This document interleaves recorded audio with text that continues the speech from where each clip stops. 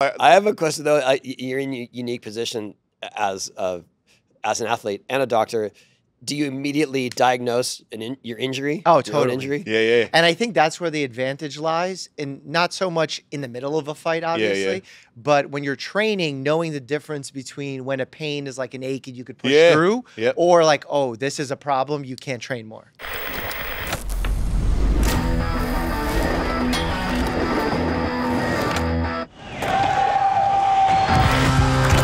Welcome. Here we go.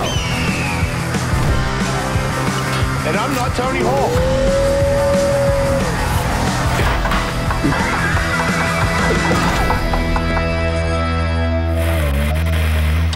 Hey, we're on the East Coast. Yeah. Oh, did we start? I don't know. Everyone's staring at us, so I think we started. Dr. Mike is here. Yeah, I wow. am here. I'm Check ready to him out. save some lives. Sweet. Oh, How do wow. we start? That is a way to begin a show. Well, we're already fixing your cough post. Yeah, I'm illness, getting it over sounds some like. sickness. Yes. So excuse my voice. I'll get there. Your voice is always like that. Yeah, it's especially bad today. It's weird So that you can I'm just sing. putting a discllaimer. What's that? It's weird that you can sing. You know what it is? It's Do you think that's what it is because my mom you sing had so it much? bad. I remember my mom always clearing her throat. Always. Really? Is it an acid reflux thing? I guess, but I can't figure out what triggers it really. I've tried to. It's not hits from the mad hits from the bong, is it? No. Isn't that weird? Because I definitely ruled that out very early on. Right, you got that one taken Yeah. care of. I'm surprised I don't sound more like you. Yeah, what's up with that? I don't know. Maybe Well, ask Dr. Mike. Well, actually, when we're talking about acid reflux, it might not be the traditional acid reflux most people think of. It's something called silent reflux, where a little bit of acid can actually go through the esophagus without getting the typical heartburn. And then it actually inflames the entire voice box, creates mucus where you have to clear your throat, you have some voice changes, and that lasts weeks, even months sometimes, just from that single episode. And that could be from like coughing a lot. Some people get it from like bench press, increasing intra-abdominal pressure. Huh. Oh, just from exercise. Yeah. Wow. I always just distribute it to food, but I just can't. But it could be food too. he eats anything. Anything. This is true. So do I, though. I pretend that I eat like a clean diet, but Last sometimes night- I take mad hits from the bong and eat cheeseburgers and fries like a maniac. I could be paying the price from last night. We had goat patties and oxtail and crab rangoon. Ew. That's not Man, he eats spiders' asses. I don't care. Oh my God. bad. Have you guys had crickets? Yes. Yeah. I'm curious about that. Because it sounds like a good source It just of tastes protein. like dirt. Yeah. Dirt? Yeah. Not like chicken or something? No, there's No. no chicken in there. No. It's just crunchy. Yeah, it's kind of airy. Like there's nothing really happening. It's not like soft shell crab? Not at all. Oh. No, If it's like just the shell. Just Yeah. the shell Right. it's crab. pretty lame. Yeah. It's Yeah. pretty. Yeah. I'll go with that. Yeah, like if it's for the video, you know what I mean? Like for the gram, like hey man, but like actual Otherwise, like okay. taste wise, I'm like What? Remember we went yeah. out, we had mealworms. yeah, and we Mealworms, had scorpions, scorpion. ants. And Was this on Fear Ants Factor? Where were also you guys suck. doing? No, We- man, he just there went was to a a- restaurant. He loves going to. Oh, let's go eat worms. He goes on vacation, starts eating spiders' asses. Like I'm talking big, fat, hairy ass, where it just pops full of like spider poo cream in his mouth. I ate a tarantula in Cambodia. So That's what he's disgusting. getting. And how is that? That's not great. Do you recommend? I can't even tell you the health implications of that. Wait, that's Tell me. unhealthy. No, I can't tell you because Oh, I have you no can't. idea. It's not something Oh. I learned in medical school. Oh, you okay. didn't research that. No. That's good. I should have. I'm glad I didn't. I'm glad no one knew that Yeah. going into It couldn't be that bad though, right? I mean, you never know. Well, Like, because what if there's like poison? right. Although I have been doing some research on spiders biting people and creating like a serious reaction. And it's actually really rare. Like in North America, for a spider to cause a fatality is unheard of. What? And it's funny because we live in the world of injuries and whatnot and infections. Hell And yeah. We know so staph infections. Staph we bite. know the early signs of it, and everyone thinks it's a spider bite. Yeah. Why is that? Like, I have a lot of patients Is come that in just and say, the I have default? a spider. Yeah. I've said a guy went to get in a jacuzzi once at a pool at the Costa Resort, and I go, "Hey man, don't put that in the water with Yeah. me." And he goes, "What?" I'm like, "That thing on your leg." And he's like, "It's a spider bite." I'm like, "Dude, that's staph." And then, 'cause it's a spider bite. And then, 'cause it's a spider bite. I'm like, "That thing on your leg." And he's like, "It's a spider bite." I'm like, "Dude, that's staph." And then, 'cause it's a spider bite. I'm like, "Dude, that's staph." And then I convinced him, first of all, to not put it in the water with me. And then I told him, and he wouldn't believe me. And I told his wife, I'm like, I've had it so many, that's staph. Like, and tomorrow it's going to get really bad. So he goes to the hospital. He comes back all bandaged up. He's like, oh, man, well, how did you know? And I'm like, but that's what I mean. The spider bite thing, is that like a Mandela factor? Like everyone has just come to. Yeah, I don't know where people get the spider bite thing. Are you looking for a delicious and nutritious snack that packs a real protein punch? Each 1 ounce serving of wonderful pistachios contains 6 grams of protein, giving you over 10% of your daily value. Pistachios are known for their protein power, fiber, and better for you, unsaturated fats, for a combination that may help keep you feeling fuller longer. It's one of the highest protein nuts out there. I got the call that Wonderful Pistachios was a sponsor. Yeah. When I literally was coming back from the grocery store, had it in the grocery bag. You bought it. I buy them. The best part, Wonderful Pistachios come in a variety of flavors and sizes, perfect for enjoying with your family and friends or taking them with you on the go during your summer adventures. Check out wonderfulpistachios.com to learn more about how these little green wonders can power up your day. Hey, someone just added Punch Tony. Did they? Dude. But I will say, you know, there's a unique condition from hot tubs called hot tub folliculitis, where it's a specific bacteria called Pseudomonas that infects a hair follicle and gets really bad, looks like staph, but requires a different set of antibiotics. A different set? Yeah, because it's like it lives in that moisture environment, that bacteria. But it's not staph. No, because staph is a bacteria, Staph aureus. Oh, okay. And this is Pseudomonas. Were you saying someone comes in with that and leaves it in the water? Correct, or and it drives in the water, yeah. And you get it from going into the hot tub. Oh, no. Yeah. Oh, man. So frequently I'll have a just patient made me scare us away from hot tubs. Don't say it. I like jacuzzis, man. No, enjoy the jacuzzi. Nah. Not anymore. Just make sure it's well serviced. Because most of them are not. Oh, if I see like a hair in it or something, I'm like, that's it. I got syphilis. Well, the hair is okay. That's not the problem. What happened? The hair is not the problem. Yeah, but so you can't see what the problem is, Exactly. right? So just may as well avoid all public jacuzzis, is No, what you're saying. I'm not trying to Way to fearmonger go, here. Dr. Party Foul. What's up with this guy? Hey, welcome to the show. Don't go in jacuzzis ever again. That was one of my favorite. I don't need to stay in a hotel ever again. I'm just going to get a tent. You ruined it. What about saunas? Can I die in there? For that? Can you This test is for it? coming from a professional skateboarder, fighter, and you're worried about an infection from a jacuzzi? Trust me, he's not going to change his lifestyle at all from this conversation. You don't know me, bro. I will seriously not go in it. Okay, I'll go in a. If I go to like the Four Seasons, I'll go in that one. But that's not looking good for me right now. But if I go the to uppity crowd isn't infected? Where? The uppity crowd isn't infected? Nah. That's my belief. Rich people don't have staph. Poor people do. Okay. Well, I got staph a lot. And it was because I was always hanging out with poor people. Okay. I got staph a lot. When you had the video game? Before or after the video before game? and after, yes. And after. Oh, yeah. Okay, all right. Yeah. All right, well then, yeah, I'm going to go in jacuzzi. When you had the video game. No, it stopped. Right? Because I figured it would clear up. Because I was skating elitist ramps. Yes. That were perfectly They clean sterile. elitist ramps. Sanitize them with Yeah. Lysol wipes. I've seen it. Right on. Marble. I They was spray skating his in ramp marble. down every morning. There's people in those jumpsuits that they shh. Okay, it's good to go, Jason. It got so weird at my ramp, like through the COVID lockdowns. Yeah. Because everyone's trying to alternate sessions and only skate with their little crews and Right. yeah.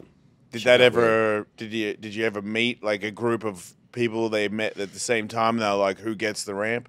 Not really, but I think it was just more agreed upon that if you're coming to skate, you're coming to skate, and if there's people there, there's people there. If you've got a cold, don't come. Yeah, it's just like if you're hacking on the deck, maybe sit one out. What about gloves? And this is outdoors. Gloves. It's Indoors. indoors. Oh, indoors. Yeah, it's a big space though. Okay. I am curious about this because it is something that I experienced a lot through I would say, maybe 10 years ago, a little more, where there was just this recurring MRSA staph, especially with what we do. And it felt like it was getting worse and worse. Well, what happens is if you get it once, unless you fully eliminate it, your body's now colonized with this bacteria that's resistant to penicillin, which is essentially what MRSA means. And If you're colonized with it, that means it lives on your skin normally and it doesn't penetrate your skin. But now if you have a cut and there's an opening, it can get in there and cause an infection. We actually have some patients that we check in the hospital in their noses before like we even see them for a medical condition to see if they're colonized with staph. That's MRSA. I got MRSA on my privates. Yes. On my I got it on the lower. Go on. I got it on the The gonadal region. oh, man, how do you I blue balled myself on my zipper and the zipper cut it and then that. That's from the Ben Stiller movie, Something About Mary. Yeah, but I didn't zip it up in Beans it. above the Franks. Okay. It just the Frank hit it. Yeah, I got Frank. Oh, you got MRSA on the I Frank. scratched the lower Frank. Oh. Wow. And I was That's a like, vascular region too, a lot of blood. yeah. And then I had But isn't that a good thing for infections? What? I mean, I guess it's not a bad thing. I felt like it was pretty bad myself. But that's like, it's an easy way for it to spread too, you know? Okay. Yeah, but antibiotics, they're like a good friend of mine. Did you have to get an IV? Nah, I just took like heavy antibiotics. I think I got a shot in the butt too for that one. Did you? So what's interesting to me is when someone gets a cut, I don't automatically recommend antibiotics on a cut. No, you got to only if it gets infected. Exactly. Right? Yeah. So did you start right away with the antibiotics? Not until I was like something is. Something's it's not Wrong. healing. Got it. Okay. As fast as and I'm like something's wrong. Well, that's good. So But you're saying don't do antibiotics as a preventative because you'll build up a tolerance? Not even a tolerance. It doesn't help it heal well, and sometimes the skin can even have reaction to some of those. I see. Like neosporins of the world. So when people get a cut, I'm like, wash it out. Yeah. A little warm water. Yep. That's it. And people sometimes are like, no, what are you talking about? You know, like no. Keep it covered. Wash it. You're good. I put what's the brown Benadine, is that what what's that stuff Iodine? that doctors that they put on before they open Yeah, stuff? you don't even need to do that. You don't need to do that. I mean, if it's a clean wound, no. I just feel like because of all the prior, you know what I mean, it used to be we get it if like you cut yourself, you're still going to the ramp the next day. It's like MMA fighters getting cauliflower ear. Like if you hurt your ear, if you get it drained and you don't use it, it won't get mangled. But they all just go back and rub it and make it worse. So skateboarding is the same. There's so many times we've joked about back in the 80s and 90s. we put plastic bags under the knee pad. Why? To stop the knee pad from ripping the scab off. Yeah. Oh. Because we'd already. Or just the wound was so fresh. Got it. That we felt like, And the well, plastic if we leave it bag in this, helped them? if we leave it in this plastic containment. So stupid. It also helped the pad come back off again, so that you. Oh, and by the slide time right you're out. done skating, like the plastic's ripped. Yeah. Scabs it's off. definitely been rubbing directly on your knee pad or Yeah. whatever, and you're making it so much worse. And we just were in denial of it. Yeah, but you can't stop. But those are the things that train you to want to put disinfectant on it straight away because so many times you cut yourself and it does start to get infected. Millions of times I felt like my body was like, "Oh, I'm gonna give you staph," and because I was youthful, my body was like, "Nah," you know, because it would rise, get red, and then maybe I'd take one day off and my leg would be like, "Oh, thank God," and it would subside a little bit. But like I remember. Like a scab getting deeper and the sides rise to the point where there's like a little hole so many times. And I'm like, I bet you if I didn't put a knee pad on for a couple of days, that would never happen. But it was almost like if I melted my knee open, it was guaranteed to be this tedious thing because I wouldn't stop rubbing the scab off. Has safety equipment gotten better? Enough. Not really. I mean, it's gotten it's gotten take. better since the days of plastic. Oh, bags. okay. Yeah. Sorry, I I mean, keep we were forgetting. dealing with Rector. I mean, think about like the original Rector pads. The strap was right where you would knee slide, so the strap You'd wear it off, would wear out, and it was like which is And it kind would of cut genius. you. No, no, no, not it that just it would wouldn't cut work you. anymore. Oh. Wouldn't work anymore. But then when we went. I mean, this is how it evolved. It was like they would have the strap. The strap would wear out, whatever. So then they made these plastic caps that were longer that went over the strap. But then if you hit hard enough, Stab you in the because shin. the cap was longer And angled. and sharp from sliding, it would go into your shin and give you an open wound on your shin from knee sliding. Like it was the crazy days. So then we finally kind of figured it all out. Okay. People started wearing knee gaskets as well. That was like What's a knee gasket? It's a sleeve. Oh, okay. On a like sleeve. a neoprene, And like, a little Velcro like on in top. volleyball. yeah, Indoor like volleyball. 187 now they have like a knee gasket that goes under that has like padding under the knee pad, so it not Keeps only your patella in is place. but extra padding, but it also keeps the knee pad more stable on your leg. Because if it's a grippy ramp, it's very rare. People have better skate parks now, like 80s and 90s. You know, I mean, some dude built it. We didn't like the plywood now. Or sorry, it's not even plywood. The surface now is like it's made for skating. skateboarding. Yeah, it's a It used to compound. be, you know, the skateboards were made out of what boats are made out of. Like it was just like whatever wood you could get that would bend, then that's the surface. So is it sometimes you more would- painful to fall these days or back then? Way better now. No, because there was a 50-50 chance, depending where you went, that A your nail first would knee hit you. slide, if you didn't check when you did it, your knee pads were just ripped off. Like I did Or the, there'd be nails sticking out, That's what ready I- to yeah. grab it and then pull it off. Yeah. I did the Guinness Book of World Record. Stupid, like somebody got. It's a better skateboarder than me, Danny Way, and they asked him to do it, and he was like, "How much?" And they said 10 grand. He's like, "Yeah, right." And they're like, "Do you know anybody that would do it for 10 grand?" He's like, "Totally." So they called me, and I was like, "Yeah, I'll break this record that can be broken by my friend anytime." So, but they made a big quarter pipe for me to jump off some scaffolding into the quarter pipe Yeah, I and break remember you his read that. record. That was in 2001, right? Wow. Okay. And Weird. You Yeah, lost the it in only- 2006. you're the You only- lost it in 2006. Did I? Yeah. Oh man. I think by that same guy that you just mentioned. Yeah, no, because it's always been his. I never. Okay. It's never. Yeah. It wasn't real. It wasn't real. It was, and yeah, Danny passed it down to him, Yeah. and then Danny took it took back. it and then took it Yeah. back when he had the budget to jump Yeah, off the when the guitar. fight was worth his while. Yeah. Yes, that's it. Yeah, they paid him like Exactly. $100,000. I It's feel like, that. oh, Yeah. yeah, his record. Yeah, so it's all Danny. Thank you, Danny. Like I'm not trying to claim it, but the first time I jumped off the scaffolding into the ramp, I went to knee slide, and this is like a brand new ramp. They made a brand new surface, and it was sticky. And I dropped like 15 feet into like a 30-foot quarter pipe, and then my knee pads go, "Rih," and I was like, boom, and just got destroyed.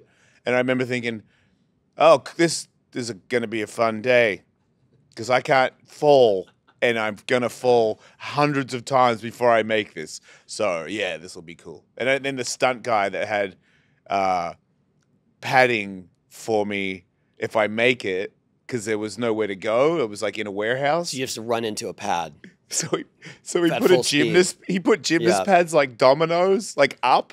So I just hit them like walls. Like one by one just to slow you down. Yeah, but the first one I hit it and it bounced me in the air over the second one. I just landed on the concrete. I was like, okay, maybe a different idea, stunt coordinator.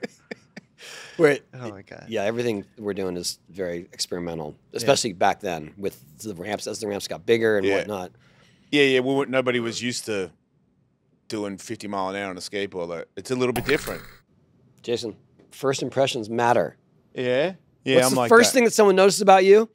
In most cases, it's your face, and more importantly, your skin. Clinically proven to reduce wrinkles, fine lines, and signs of aging, Caldera Lab is the leader in men's skincare and is here to save the day. Use our exclusive code, HAWKWOLF. Good code. I like it. That's right. At calderalab.com to enjoy 20% off their best products. Caldera Lab creates high-performance men's skincare products, and the regimen leads off their product lineup a twice-a-day routine to transform your skin. Luckily, men's skincare has never been easier with Caldera Lab and the regimen. Inside the bundle, you'll find your skincare dream team. The clean slate, the base layer, and the good. Caldera Lab is made with top-tier ingredients and is a great addition to your daily routine. Takes less than a minute morning and night, and here to reduce your wrinkles, fine lines, and signs of aging.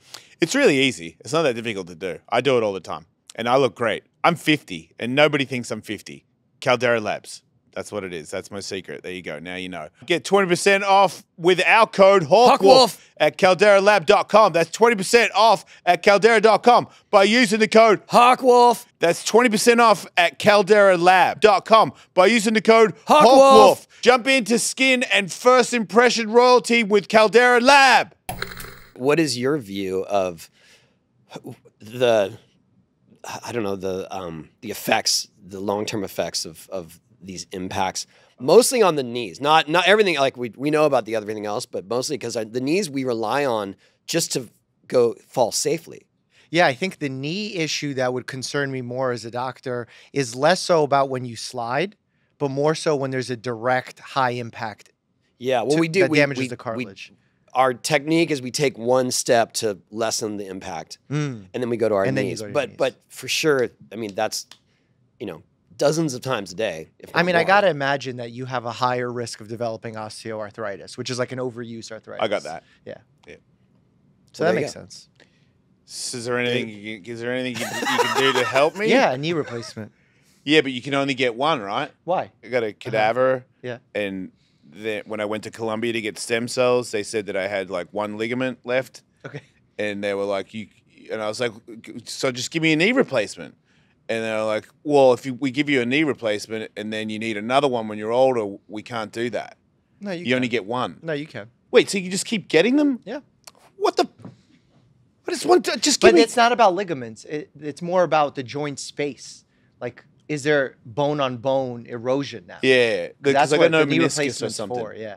Yeah, and you can't. Do they replace meniscus? They do, right? Well, because if you replace the whole joint, the meniscus gets replaced anyway. You get a titanium or whatever metal that they use these Wait, days. so if I get new knees and then I blow out that knee, I can just get my legs cut off and then put another one in? Yeah. You know that's what they do, I mean, they right? last. They last. I They think cut like your 15 fucking leg years. off, dude. I did that to myself, so Oh yeah, I'm in. I was there. That's crazy.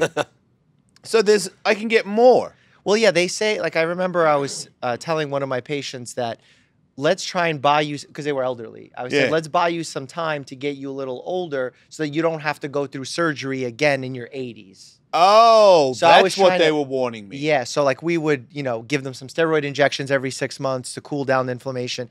And then once they were 70, we said, okay, let's do the last time. I don't think I have to worry about 80. The way I'm going. I just need one more 2 brand new knees, and now is the time. Like, I need them now. I was just telling Tony I hurt myself in Utah, something pinched, and I was like, oh, that's funny. And now when I'm walking, something pinches and I can't, because I've torn so many ligaments and had so many surgeries that I'm a little bit of a knee doctor myself. Like, I'm like, I can feel it. I'm like, I tore my MCL again, you know, and I'm usually right. But when it's like, I don't know which movement, it just pinches sometimes when I'm walking. I'm like, That feels meniscus. yeah, that's what, see, I'm pretty much a doctor. We're pretty much the same. Like, when it comes to knees, you could talk to him or me and you would get the same answers. It's just if I open you up and I replace it, you're probably up shit creek. I learned the hard way about meniscus. I was in Japan skating with like Bones Brigade days. Yeah. And did a 720 on a kind of a smaller ramp. Landed way too, like, I should have stood up, but I decided to squat. So that means my drop was way further. Yeah. And I felt something pop in my knee, and I was like, nah, whatever. I was in my 20s, just like, nah, it's fine. And then went to a department store that night, and I was bending down to look at some headphones, and my knee just stuck. Yeah. Right? So what I learned later is the meniscus went under, like, it was torn. The torn part went under the patella, and then I was stuck bent there by myself in Tokyo in a department store, like stuck as a squatting. You couldn't stand frog. up. Couldn't stand up. I crawled to a stairwell, just laying there like, what the fuck do I do? Yeah. And then I started like wildly kicking my leg. I don't know what to do. Just trying to, and it to released. get that thing, because I had the same thing with my ankle. I had a bone spur that would get stuck in there, and I had to keep flicking my ankle, and then all of a sudden I could stand on it, and I never really knew the answer. But I didn't go to the hospital there. I didn't know what to do. Right. You just had to make sure you didn't and squat. we didn't have any more. No, we didn't have any more skate demos. So Okay. I think we were flying home the next day or the day after. And when I flew home, I went to the doctor and got all the info about it. And All right. but Did you end up getting surgery for it? Yeah, but it was like 1990-ish. You know, it was. I mean, That was back when if you got a knee surgery, you had the giant scar down the front of your knee to prove it. Yeah, well, no, it was arthroscopic. Right, so you had the little holes. Yeah, so I got lucky that I was in that era. Yeah. Well, because these days, like, we've done research to show that for most people, I mean, not professional athletes, if you have a mild meniscus injury, doing 6 months of physical therapy versus undergoing surgery and then physical therapy, the results are pretty much the same. Really? Yeah. But I mean, you can't escape the actual material that's getting stuck. You know what I mean? Sure, if it's Like, locking, that's I wouldn't call that a mild. At some point, injury. I actually went. Remember that Hawaii mini ramp contest they had where guns jumped the gap. Schroeder and all that. Yeah. So I went to that before having surgery, thinking that I would just avoid squatting because it only happened when I squat. Yeah. And I did. Sorry, we're getting into the weeds here. No, but, I love this. I did like a Del Mar Indy over the hip where you like do like kind of a Japan move, and in the middle of it, it got stuck. It got stuck in the air. In the air. So I landed. Still in the ball. But in the ball, yeah. And then that moment, it never released again. But it was torn enough that I could actually function with it. So I could never straighten my knee, but I could get it to here. So I did enter that contest. I sucked. Like I don't remember. I didn't make the finals or whatever. But and that was like the turning point where I was like, okay, I gotta have surgery. This sucks. So I got a question for you. You boxed, right? Yep. And you're a doctor. Yeah. Are you like a dumb doctor? Because you know, like when you get punched in the face, it's not good for your brain, right? It's really bad for your brain. And then you use your brain to be a good doctor. Yeah. And then you have like a podcast and YouTube. You got to stay witty and sharp and stuff. And then you trained. I assume you sparred for several weeks. I mean, months. Yeah. Months. That was my second fight too. So you've been punched in the face for a couple of years. Yeah. Yeah. Why? That's a good question. Probably because I fell in love with the sport. Yeah, and I knew the risks, so I was okay with the risks and made myself comfortable with that. It actually goes back to when I was in med school. I unfortunately lost my mom to cancer while I was becoming a doctor. And sorry. Thank you. But I wasn't doing anything. I wasn't taking care of my physical health. Me and my father were really upset. It was dark times for us. And I said, you know what? I got to do something, get outside my comfort zone. And I signed up for like a Groupon boxing class. And that was 10 years ago.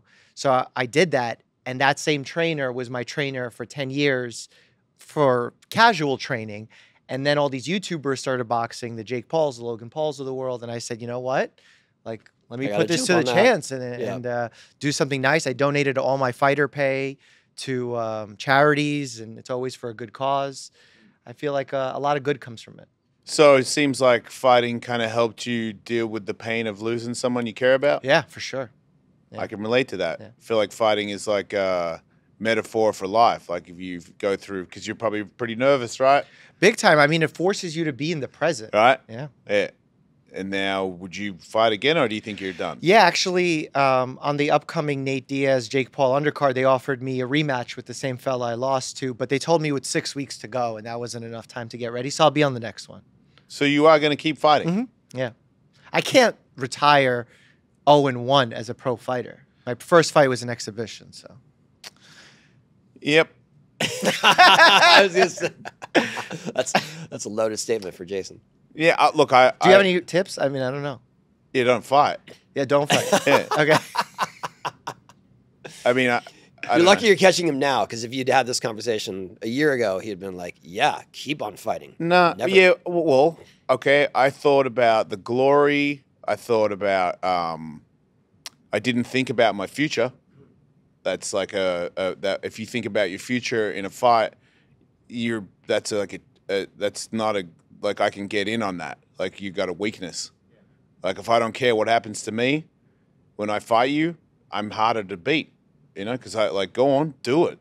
Versus please don't hit, please don't get caught. Like, because I've had a lot of fights. There's an attitude that is a winning attitude. So, but when you step back and look at it afterwards, and it's all said and done, like I always didn't really think I would live that long.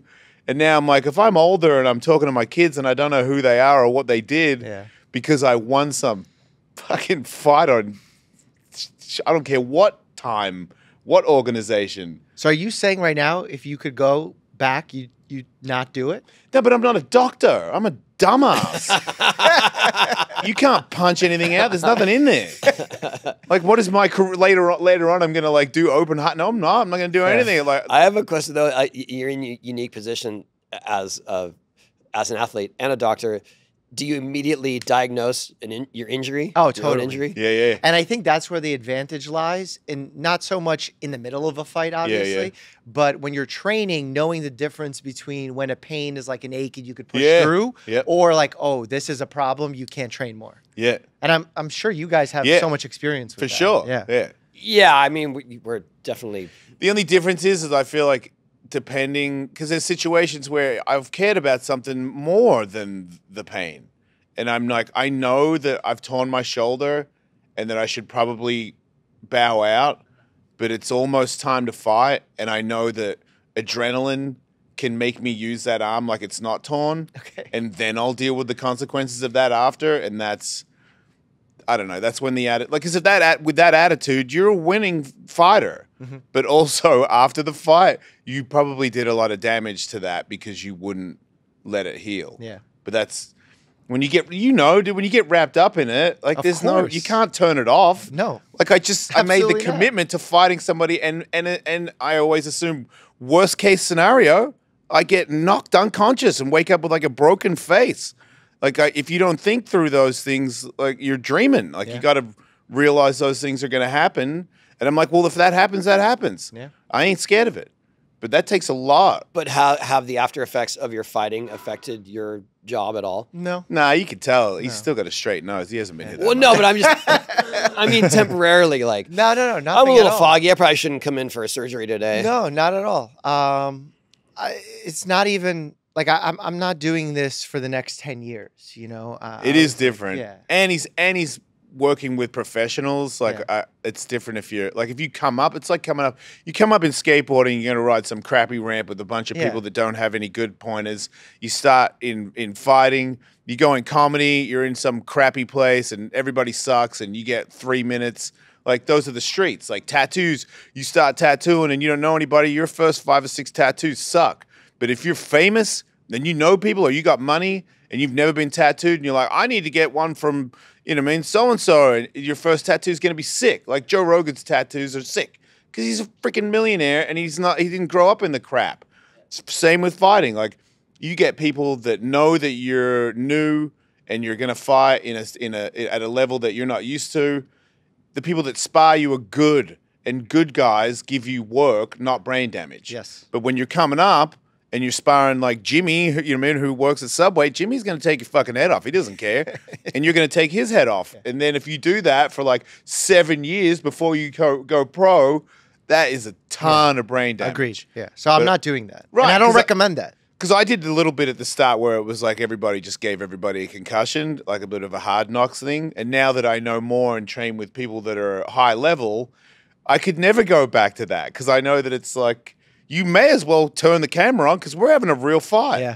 But if you fight a pro, they teach you. Like, hey, man, like I could catch you right there and not crack your brains into the back of your head. Like, yeah, so I feel like where you're at, you can still get really good.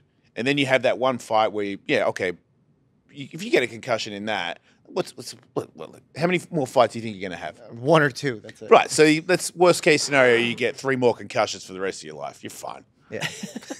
You guys have me beat, probably. Yeah, we don't want to talk about that. Okay. Yeah, we don't need to bring that up. But we can talk about broken bones and ligaments and stuff. What would you say your ultimate expertise is in medicine? Medicine, yeah. I think it's my ability to communicate with patients about what's going on. And I think a lot of doctors these days, especially ones in media, like to take the position of I know all. Right. Or we have all the answers. And that is not reality. There is so much more we don't know than we actually have knowledge on. Yeah. And when we make a diagnosis or we recommend a treatment, that's scientific. But there's so much art involved in that. And that's not art just deciding whether or not this is right for you, but also explaining it to you, figuring out if it's right for your lifestyle. And I think that's where my skill set lies. That you can sort of tailor it. Tailor it and not like overpromise BS. Right. Like, I don't sell any supplements on my social media. I don't have any miracle potions or life hacks that are going to change everything for your health. It just doesn't exist. You're saying they don't work. They're not proven. And if they're not proven, I'm not going to waste people's time. And money. Yeah, and money especially. People have limited budgets. Yeah. No, there's more of that now than ever. Yes, because of social media. Yeah. So what about social steroids? media. They work. That too. that has been now put into the limelight on social media where it's like acceptable and celebrated that if you're 30 and you're on TRT and you don't have low T, why are you taking it? That's not healthy. Crazy. Because I'm on testosterone replacement, but that's because I got my levels checked and they were like crazy low. Well, that's different. And I wasn't 30. I was like 48 or something. But this is happening to a lot of people where they go to see a doctor. The doctor checks their levels and they might be fine. Yeah. But the doctor says, are you feeling a little tired? Wow. Who the hell is not feeling a little tired? Yeah. So they pitch them this thing and maybe improves their sex life somewhat. Is that a little unhealthy? Like to have, it's very unhealthy. To have extra high testosterone. Not just extra high. If you don't need it, your body will stop making yours. Right. If you're young, it affects your fertility, potentially permanently, increases rates of heart disease and stroke, increases risks of prostate cancer, enlarges your prostate even if you don't get cancer, so you can't pee normally, lose your hair. Like there's a lot of problems that happen unnecessarily. At least those risks aren't properly discussed. Like boxing is not healthy for you, right? Yeah. But well, I know the risks. Yeah. Those patients that are taking that a lot of times don't know the risks. Yeah, because it doesn't seem like the doctor wants to tell them the potential side effects. Because the doctor wants them to keep coming back for the prescriptions. It's, right. It's a good business. What about peptides? What about peptides? Are they good or bad or useless? I am not an expert on peptides, but I will say, like, I've heard some mentioned on podcasts that are like banned by agencies across the world that do not allow them into sport or the FDA. And people are like, oh, no, but I take them for better sleep. And I'm like, but why are you doing that? Yeah. I feel like there's a lot of easier wins to be had with our health that are definitely going to improve your health. And they're not sexy things to talk about. Like what? Getting enough sleep. Yeah. Like, you know, things that require actual work. But the miracle bullet just, it doesn't exist. All right. Doesn't pan out. So. Getting sleep, you think, is one of the most important? I think it's one of the things that we discount the most.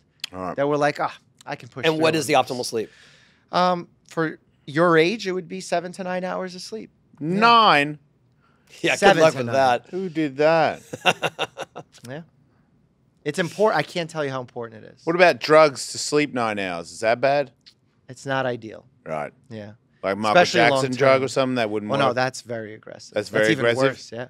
I think he was on propofol when that happened. I don't know what any of that. So I just want to go to sleep. That was like a sedating. What about hyperbaric chamber, sleeping in that? Would that be a good idea? For what? Because I don't want to be healthy. I don't think it's necessary. Good, because it's expensive and lonely. I did that on after my first surgery. You slept in it? Oh, that's a no. I just went in them. Oh, okay. I went in them like a couple times a week for 90 minutes at a time. There's some evidence for healing, but if you're just saying for sleep, like that, I wouldn't do that for that. Okay. Yeah. But I was already doomed because my bone was already disconnected. So. Right. But if it had been connected, it would have helped. Perhaps. He does not. He did not. When he got the leg reset, he didn't go back. Is that the femur that you're talking about? Yeah. I had a non-union after 8 months. And he was skating on it. Yeah, but as I skated and all that impact, it kept driving it further away. So if you look at my X-rays, it's like it was here, it was here, and then it was here, and then it was here. And my last X-ray was like that. Damn. And you know the femur's stronger than steel and concrete. So impressive. Didn't feel like it at the time. Yeah. Man, you broke through steel and concrete. Cool. Sorry. Lucky me. Just trying to make it sound tough. Let's talk about hair. All right. Well, you don't have to choose between hair growth and your health. There's a holistic solution for men that promotes both healthier hair and whole body wellness. Get ahead of your thinning hair with Nutrafol's whole body approach to hair growth. No drugs, no compromises. Nutrafol is the #1 dermatologist recommended hair growth supplement, clinically shown to improve your hair growth, thickness, and visible scalp coverage. Nutrafol's hair growth nutraceuticals go beyond genetics to multi-target the root cause of thinning, including stress, hormones, nutrition, metabolism, aging, and lifestyle through whole body health. Physician formulated using natural medical grade ingredients, Nutrafol's drug-free patented technology provides consistent, reliable results without compromising your sexual health. In a clinical study, men show progressive improvement to hair growth and thickness after 3 to 6 months. Nutrafol is also trusted and recommended by more than 3,000 top doctors. You can grow thicker, healthier hair and support our show by going to Nutrafol.com and entering the promo code HAWKWOLF. Yeah, that's us. That's right. What? To save $10 off your first month subscription. This offer is only available to U.S. customers for a limited time. Plus free shipping on every order. Get $10 off at Nutrafol.com, spelled Nutrafol.com. Promo code HAWKWOLF. Even if you're not going bald, just get it. You broke anything? I tried snowboarding when I was younger, and I broke a wrist. But my father was a doctor, and when I came home from the trip, like 3 days later, he's like, "Are you nuts? You didn't get care for this? This is definitely broken." I'm like, "Oh shit, I didn't know." Did you keep riding? Yeah, I switched to skiing because it felt safer. Because I was a rollerblader. Poles. I was a rollerblader, so I felt safer being on two. I get that, but I mean, but you had to hold the pole. How did you hold it with the broken wrist? Oh, what? I didn't hold poles. Oh, you didn't use poles. Yeah. Okay, got it. I don't even I'm not a big skier myself, so I don't. Why do you need poles? Because I definitely didn't. I think it's more. Sometimes it's just sort of a baseline of like, okay, my turn is this is the center, but it's just to get you around. Okay. I mean, isn't that? I don't know. I don't ski, but I did when I was younger, and I feel like it's just more to get you through the flats. That makes sense. To get you. Yeah. You skied? Yeah, when I was a kid. Yeah. Over snowboarding. No, huh? it didn't there was exist no yet. snowboarding. Do you know how old we are, dude? Old, yeah, wow. I'm super old. Yeah, we were before snowboarding. Yeah, I was the first. I won a snowboard in 1981 at a skate event, and you couldn't use it on the mountains. Yeah, that was the other thing. So, like in Australia, there was only one mountain you were allowed to snowboard. It wasn't allowed. So my dad drove me to Baldy, and we rode on the side. I still have photos of it. We rode on the side of the road, just like made a jump and tried to learn how to turn. But it was like a piece of wood with bungee straps. Yeah, it sucked. Yeah, it was crazy that they kept going when that was the first board. Like if it was like, hey man, like skateboarding on the snow, get it? And then I use that board, I'd be like, maybe we should just skate. But there were a few people that could make it work. Like Burton. And that was enough. Tom Sims, yeah. But that was enough where it was like, oh, look, you can carve. You can do these things. Yeah. Little errors and stuff. And then they started developing. I'm not a historian, but I lived through those years. So. Yeah, I was there for a little bit. I remember the first day of snowboarding where I was just on my ass all day. And I remember like I was a skateboarder. And everyone else was skiing, and they're like, "You're gonna regret it." I'm like, "You're gonna regret it." Yeah. And then for the whole day, I was just, I figured I'd be like a skateboard, and I'd be like busting airs in a few minutes, and all I was doing was just eating. Yeah, the first day that's what I tell everyone. Like, first day it sucks, no matter what. Yeah. Second day you start to get it. I remember having this conversation with Jeff Phillips at the time. Yeah. He and I started snowboarding, like truly getting into not the bungee straps when they finally had bindings. And there were a couple mountains letting you in. And I was talking to him. I was like, oh, we're going to go snowboarding for the first time. He's like, okay, let me just tell you, the first day is terrible. Second day is pretty good. By the third day, I was better than the instructor. Yeah. Wow. And because that's pretty much how it went for me, too. Yeah, because once you figure out how to turn that thing, now you're skating the tricks, the airs and stuff, But that's interesting that you said you were a rollerblader, but you went to snowboarding. I thought it was cooler. Yeah. So I was like, I'm going to try that. Yeah. And I didn't wear the wrist guards. Learned my lesson. Yeah.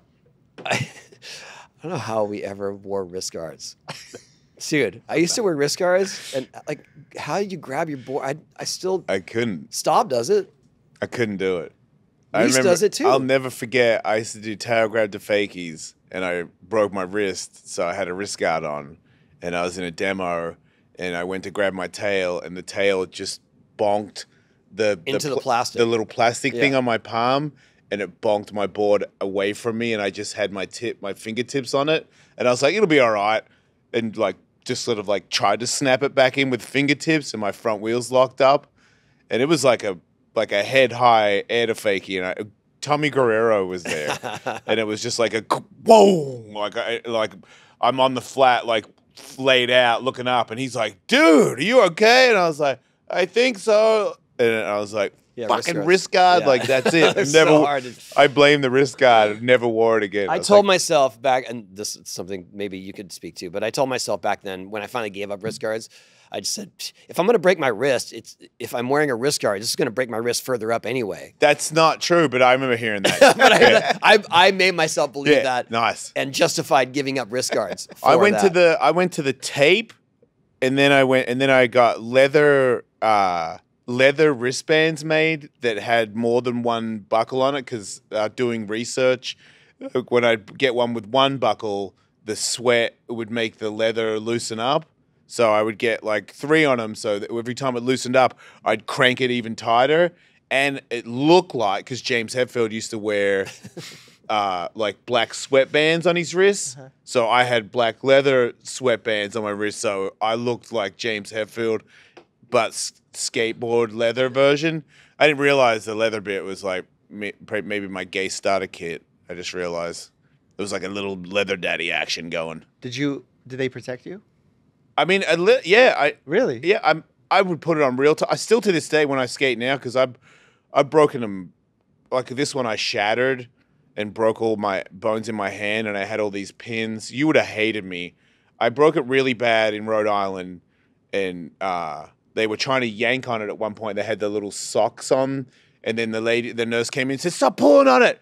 I got the x-rays. It's not dislocated." And I was already on morphine, so I was like, "Yeah, you idiot." You know what I mean? Like, get off me. Like, I didn't know what was happening. But then I had to go to Santa Barbara to see a hand specialist, like a hand surgeon, and he put all these pins in it and all this stuff. I had like scars on it, but I had a cast up to here. And skateboarding, I couldn't stop. So like, as soon as I got back, we're addicted. There was a contest, and I'm like, oh, I can't not go in the contest. So I cut the cast off to my elbow so that I could move my arm. And then in that contest, I slammed on a 540, and my hand hit the ground hit the ground hard. And I remember going, oh, that could be bad. And I was like, nah, fingers are working. She's good. And I didn't think anything about it. And then like maybe 2 days later, I was asleep in my house. And before I broke all my shoulders because I used to sleep on my stomach and I'd put my hands under my pillow, but now I can't because my shoulders will slip out. So, but back then I had my hands under the pillow and I woke up like, what is that? What does that smell? And then I'm like, oh my God, it's my hand. And I lived in Hollywood and I remember getting my girlfriend up. I'm like, I got to go to Santa Barbara. Something's up. And then I started driving to Santa Barbara. It's a long drive. Gangrene? What's that? Gangrene? No, I get there and I come in because it's starting to hurt. Like on the drive, it started to really hurt. So by the time I got there, I was like, I need to see the doctor. I'm in a lot of pain. Something's wrong. And they rushed me in there and he comes in pissed because I forgot. My cast is cut in half. And he's like, why are you? And then he came in and he got that grinder thing and he cut me open with it. And I think he did it on purpose because he was sloppy with it. Wait, no, he doesn't cut skin. What's it's an that? oscillating What's saw. that? It's from your skating injuries. When he did the But and cut the fiberglass off. It doesn't cut. It fucking cut me. Really? He cut me twice. And maybe it was an older device. Yeah. Maybe. I mean, I'm old, so it was a long time ago. But what had happened is I hit and one of the pins came out and it pushed the meat out. And because I was walking around using it, it made the meat come out and started to rot outside of my arm in the cast. I mean, it's just a bacterial infection. It just was sure. It was like a pin and a little blubber of meat coming out of the hole. And he just grabbed the pliers and went, Reh! And I was like, what are you doing? And he's like, do you know how many golf players come in here? And I was like, no, what is that question? Yeah. He was like, none, you idiot. And I was like, whoa, idiot. Because he was like offended that skateboarders, that I would break it and then I would go back to breaking it. I mean, using it again. But he said, you're going to regret that it doesn't work. And I was like, shut up. But look, it doesn't work. He was right. Can't what do is that? handstands. Isn't there some warning that if it smells like almonds, is that what it is? I haven't heard almonds. Mine smelled like rotting mustard meat. or something like that? Yeah, like, rotting meat is like a dangerous sign for gangrene. Right. Okay. Yeah, it smelled real bad. Yeah. But Because that can seed into your blood and then become systemic where you develop septic shock. Right. And that's really dangerous. Wow. Yeah. So I'm glad was it a didn't close happen. one. Yeah. See, I knew though. I drove up. What's been one of your most challenging cases? Challenging cases. Or where you had to sort of redirect your thinking to come up with a plan? I frequently see a lot of patients that come in for pain, but upon doing a thorough history, physical, maybe even some imaging, we figure out it's a mental health thing that's driving the pain. And initially, there's a lot of pushback from patients themselves saying, hey, you're saying this is all in my head. This is a real... And I'm like, no, this is a real thing. You're really feeling this. But the cause just happens to be not physical. It's a mental health cause. And we will address it, talking about their childhood traumas, which we call adverse childhood experiences. And we get rid of their pain. And they're like, what? But yeah. How do you get rid of it? By addressing the childhood trauma. Oh, so like therapy and stuff. Correct. And the physical pain goes away. Yeah. Man, you got to be nice to your kids. Holy shit. Yeah. You can feel pain, physical pain from the mental abuse of your childhood. And when we say abuse of a child, a lot of people think it has to be physical or sexual. Emotional neglect is also abuse. So like not having support from your family members is a form of abuse that actually will show up with physical symptoms later on. It also can be a form of power. Like being neglected, because being neglected is like, well, I'll show you. You know what I mean? Sure. I'll shine like a diamond. A lot of people's superpower comes from their pain. So like their biggest strength is It's a their Gen weakness. X thing, though. Is it? Wait, did you just call me a boomer? No, we're Generation X. Is that after boomer? Yes. Okay, good. Wait, I am a Generation X? Yes. Okay. Miles called me a boomer the other day. Yeah, because people his age can't differentiate. Right. What an idiot. What's he? Is he a millennial? He's a millennial. 84 and on is millennial. Right. Yeah. So. Yeah. But I mean, just the Gen X thing of being left alone. And having to prove yourself. I thought it was a cool thing. Without accolades. That's definitely whatever. I'm generalizing. But yeah. I've met enough people and talked to enough people my age where it's like, that is definitely a thing. We were just left to our own devices. Yeah. Like, go home. I saw a thing recently. This woman said, "Do you know for our generation, after news programs would end like at 10 p.m., they're like, it's 10 p.m. Do you know where your children are? Like the news had to remind you that you had kids. Yeah, at 10. At 10 p.m. Might be a bit late. Oh yeah, they might be gone. And you know what? They probably didn't. Yeah, know where they were. Yeah, but it gives you time to like come up with some cool stuff. When you're by yourself. I mean. It's all a balance, right? So, like, you have to give kids independence. Because I have kids, and I can tell they're very busy. They have, like, a busy social calendar. Yeah, like, they're always doing stuff, going somewhere, and if they're not doing that, this thing's entertaining them. Yeah. When I think about, like, where there was times where you just have to wait, you just have to stay there, and there's nothing to look at, your brain starts to make up stuff. And you maybe sometimes bad and useless, but sometimes good and very useful. Yeah. Have you noticed any, I don't know, ailments or issues with people just staring at phones? Oh, absolutely. Not just like the typical text neck thing or text neck. Yeah. That's the ultimate diss ever. Easy text neck. Yeah. I feel like I'd be born with text neck. Vision changes from keeping the phone too close, needing glasses earlier. Absolutely. How do you fix text neck? Stop staring at your phone like this. You don't do like a rehab thing? Oh, no, you do some physical therapy for and it can be fixed. Oh, absolutely, yeah.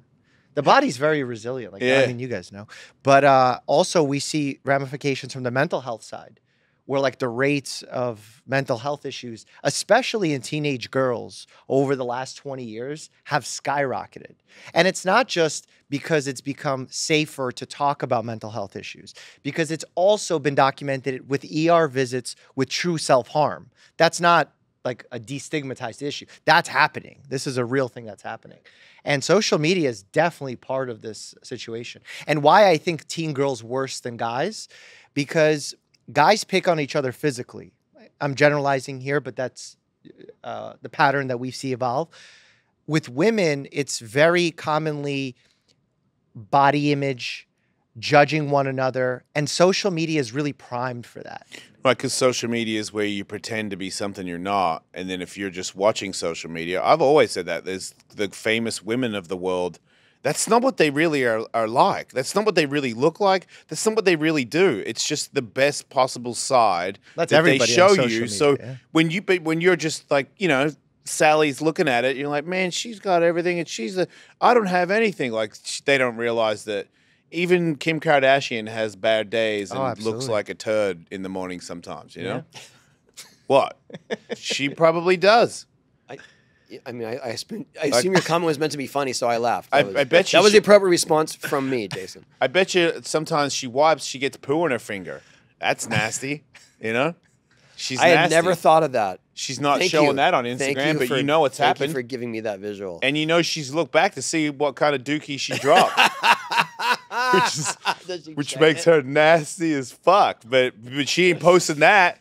Sally's like, Is man. anyone posting that? Nah, because Instagram is like mean about that. But people need to know that we all do it. Like you're a doctor, you're a respectable guy. Yeah. You've looked at your poo, right? Yeah, you're supposed to. He looks That's at medical advice. Right, to Yeah.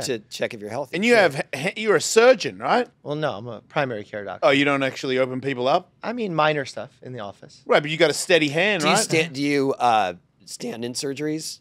For my give you- training in residency, Uh-huh. yeah, absolutely. But now, no. Now it's maybe skin procedures, abscesses, ingrown toenail or something. Oh, okay. I love those. Did you get the cut all the way down? That's sick. And very bloody. Yeah, I've Very, always very wanted to bloody. do that. You've always wanted to treat one? Yeah. Because I've had it, and I don't want We that all have again. dreams. But man, I would love to cut your toe in Hey, half. collab. Yeah, dude. I'll bring you into the Numb a guy and office. have you in Resident, there. let's go. Yeah, motherfucker. So It is good. satisfying. Right as he's about to, he's like, I'm going to bring in my friend. Yeah, and I just come in with And then scissors he comes all in stuck. looking like this with no scrubs. I got you. Yeah, I'd be so pumped. I would love to I pull see a like toenail off. that could be like a That'd reality be a show. good video, yeah. A reality show. Yeah. Yeah, there'd be tons of people that want to be involved in that. Yes. Where they Yes, talk to Kim him. surgeon. Kardashian will be our first guest. Yeah, Yeah. Guess pinch hitter surgeon. I would do it. I would cut somebody for sure. Let Jason cut. That's what we're going to call it. I'm good at stitches. Yeah? Yeah. You've Yeah. done them? Nah, I just pull them out. I pulled them How out. did you say you're good at them without Because- ever doing them? Well, because I watch so many people do it. I know how to do it. Have you actually given yourself stitches? No, I just pulled them out of everybody. I Yeah. pulled them That's out of very cats. different. I pulled them out. I pulled them out of yeah. cats, dogs, babies. Yeah, same. Out of Like- babies? Yeah, my Like brother. random on the street? Nah, Or- my brother. Hey, Ellis. that looks healed. Can I? May I? Oh, I've asked. I'm like, if you need me to take that out right now, I'll do it. I used to have a scalpel. I had to I don't think it was I've- very I've clean. steri-strip myself enough when I Okay. needed stitches that I'm very familiar with what it takes. Yeah. Yeah. One time the needle, I didn't know that the needle really hurt. And I was like, every time I would get stitches, I'd be dreading the needle because they put it in and it hurts like really worse than the stitches.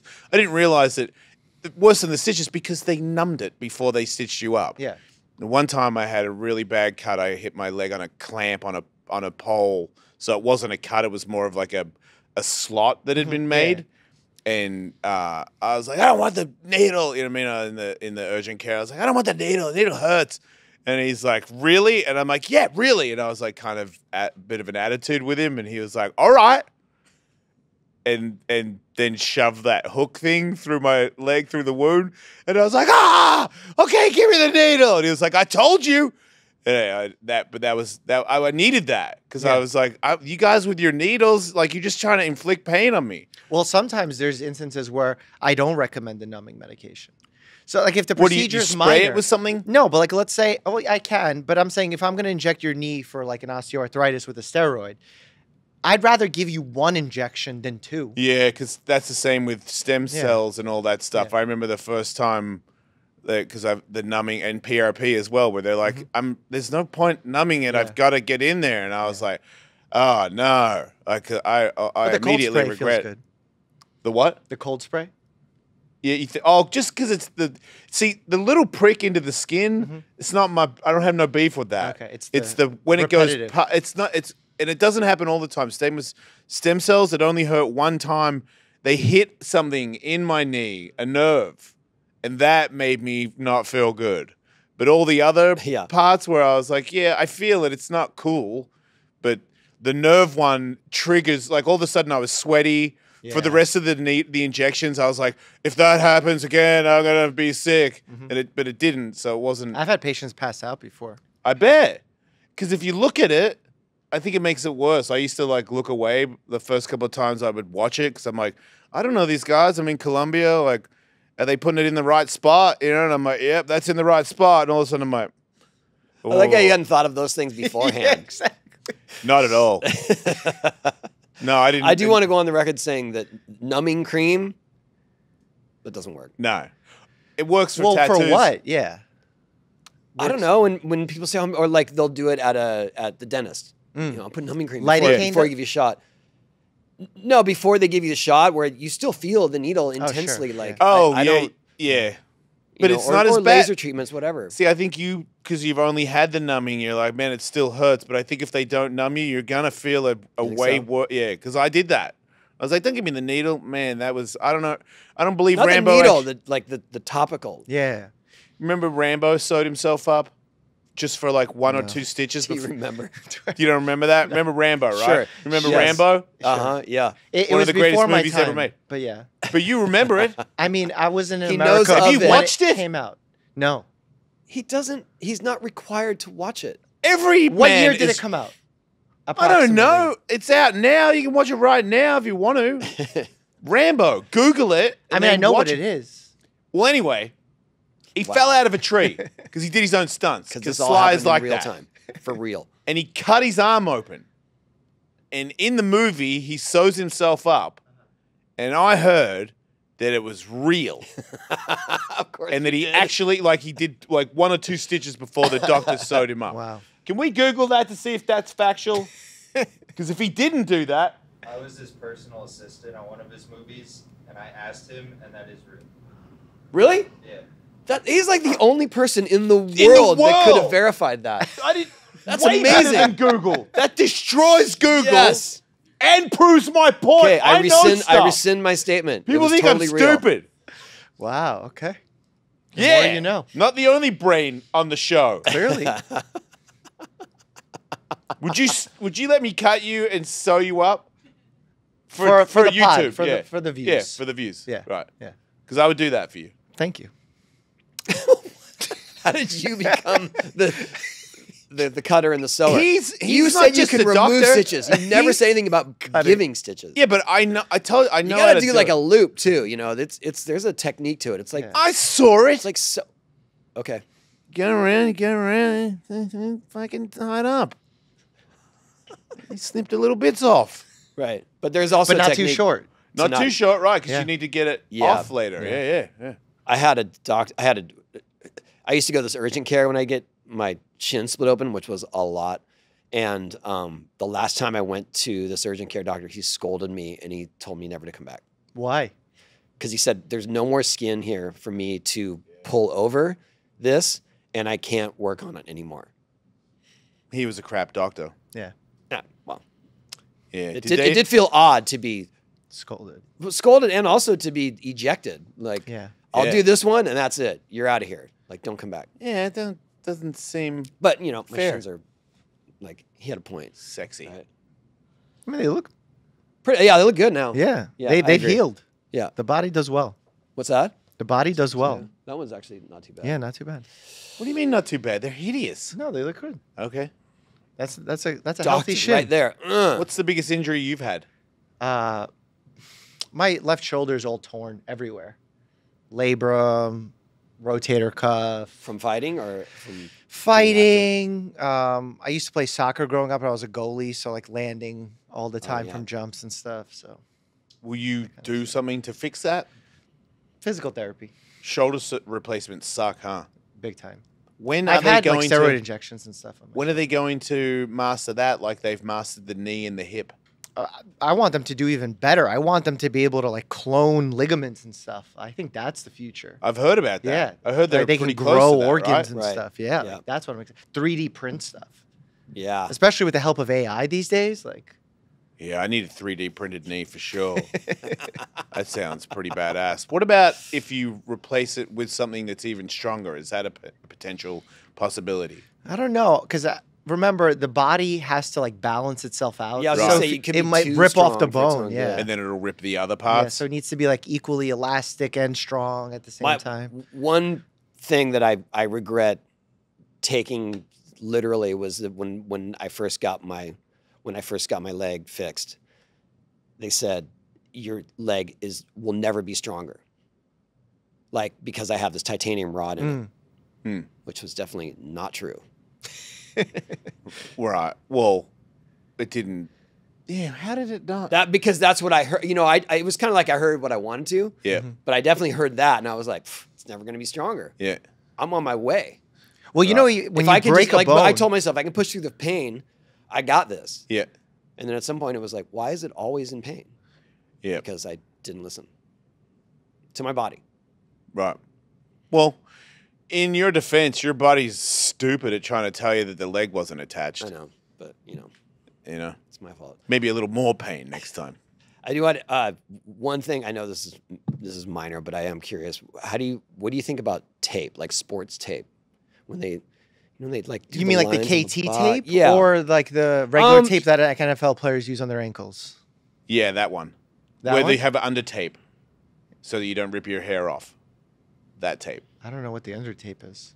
You know how you have like the But I mean, do you think that definitely increases stability? But Yeah, also for the sure. ones that will cross. Yeah, like the KT tape. The KT tape is different. It's not meant to give you that kind of support. Yeah, it it's doesn't meant to work the same. decrease some of the tension Yeah. from the fascia, which will allow areas to heal and feel a little bit better. Got it. Like the same way, you know, when you But put I know on a lot of compression people gear. use it preemptively. That's why. Yeah. I'm asking Well, about it's the it. same way, like, you know, when you put on compression gear, it feels good. Yeah. Because the muscles are a little bit warmer, they're a little bit tighter, less like give on them. Right. And then also when you have compression on an area, sometimes you have better awareness of where that body part is in space.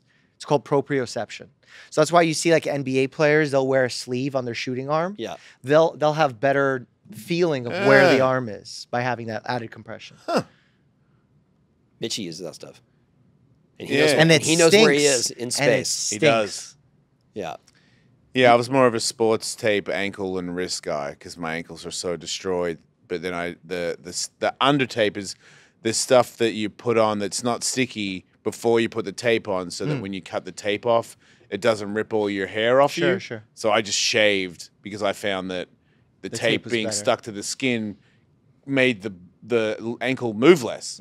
So it was like a thing that I learned from medical like the guys that would just do it to me every day before the contest, and I'm like, okay, I got it. And then I Yeah, couldn't. And then if there was did a that for a time while, there too, where with- I couldn't skate without doing it. Yeah. With Yeah. rolled I needed ankles, it on there. I Yeah, learned to do it that's myself. terrible. Yeah.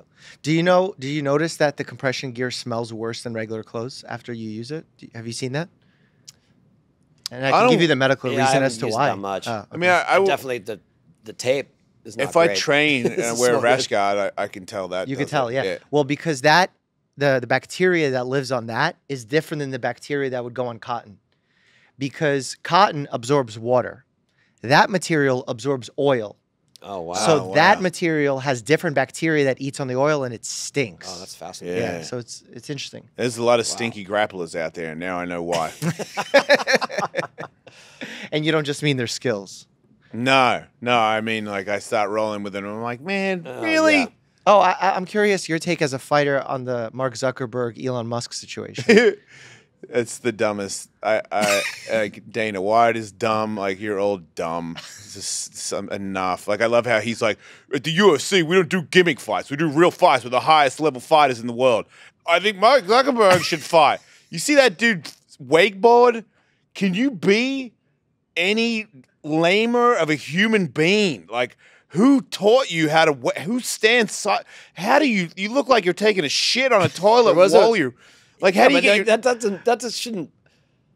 that doesn't represent his fighting. He can't fight. technique. Okay. He can't fight. I don't know. But No anyway, offense. Did you see the picture with You that can't aside? He fight. added. There's a recent photo of him. We can't and, fight. and he looks. Why? He looks in shape. We're not good enough to be in the UFC. Oh. Have some I respect saw. for I the saw that UFC. photo Fight you're in talking UFC. about. But he looks in shape. Yeah, he right? looks really good with Yeah, that. but he can't assignment. fight. Okay. But we don't know.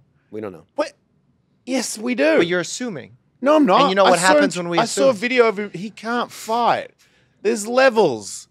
You can say that you're a kickboxer, But he's not fighting a UFC fighter. Yeah, I was gonna say. Yeah, He's fighting Elon The Musk. bar has been set pretty low.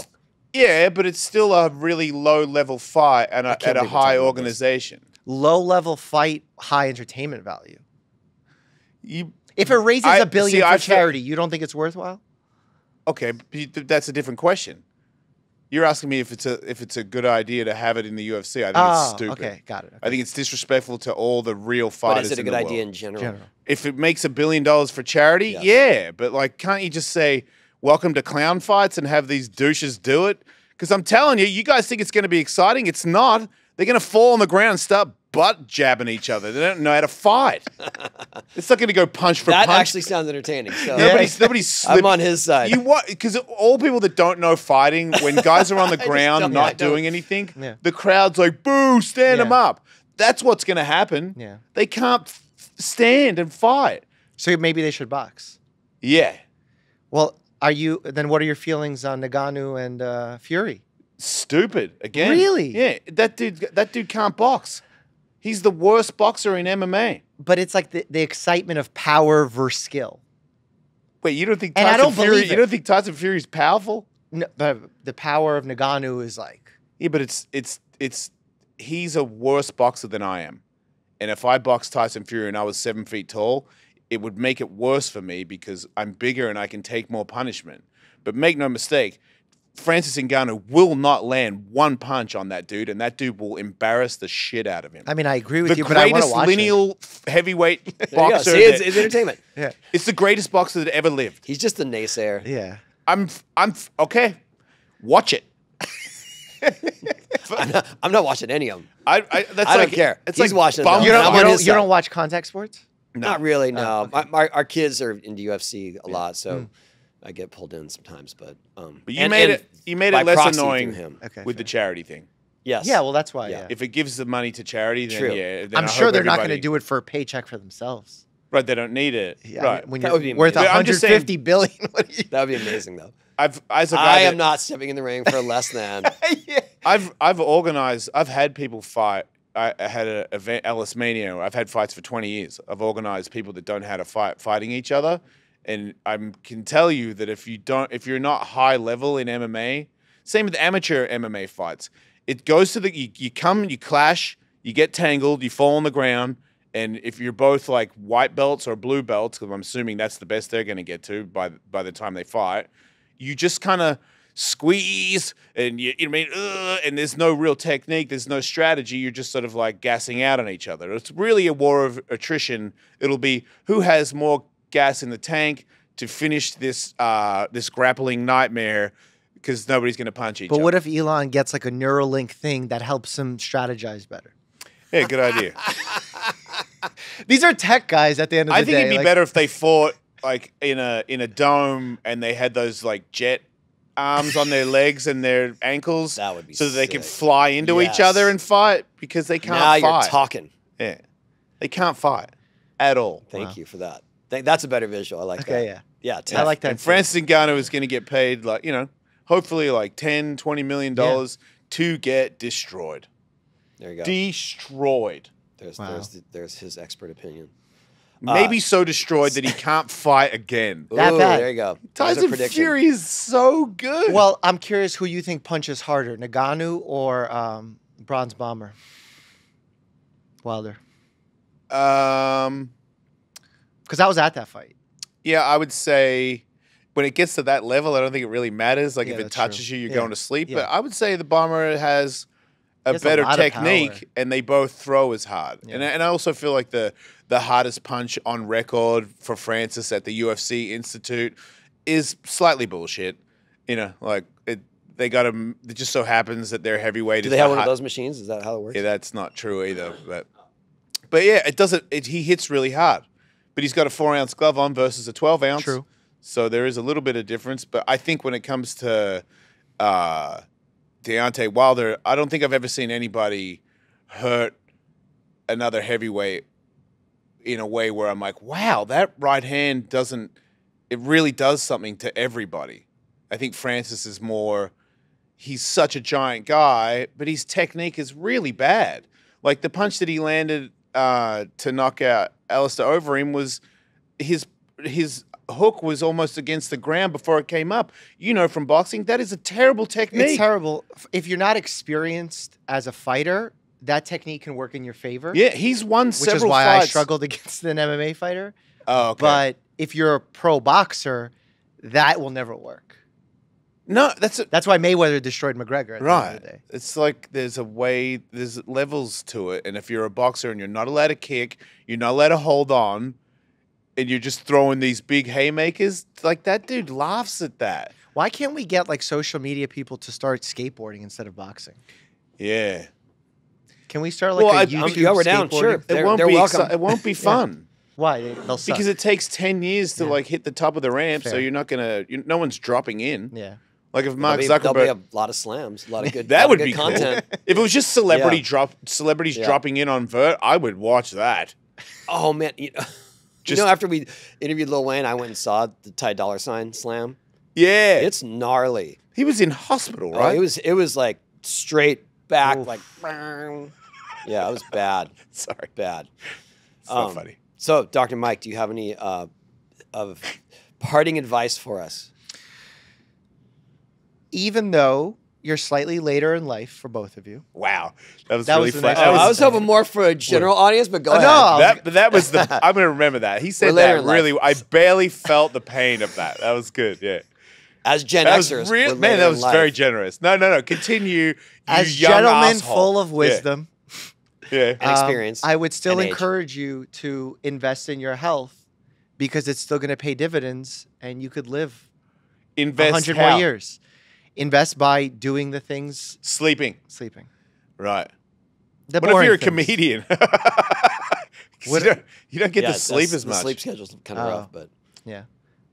I mean, the consistency is important. Meditation? Important. Yeah. Yeah. Okay. Yeah. Cool. So, thank you. yeah. Anything else? Vegetables or anything? Yeah, I mean, you want all the things? Yeah. Okay, so sleeping 7 to 9 hours a night. Yeah. Plant-focused diet. Doesn't mean you have to go vegan, but plant-focused. Trying to Yeah. get your fruits and vegetables in there. Trying to limit your saturated fat to some degree, which you will do by Yeah. eating a plant-focused diet.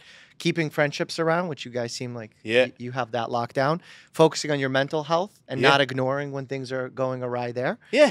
And last but not least, 150 minutes of moderate intensity exercise every week. I'm going to live for a long time. I have great Oh, friends. and avoiding bad habits like heavy alcoholism, smoking, all that stuff. Ah, What about weed? That's good for you, Well, right? what about it? It's like good. how- It's like- good for you, right? Good for you? No. Yeah. No, I would not say it's good for you. Well, yeah, but you don't know that much. You lost your fight, right? Just saying, I'm undefeated. Sure, dog. you can agree to disagree on that one. Yeah, I'm How's gonna. that? All right. Yeah. It's a plant.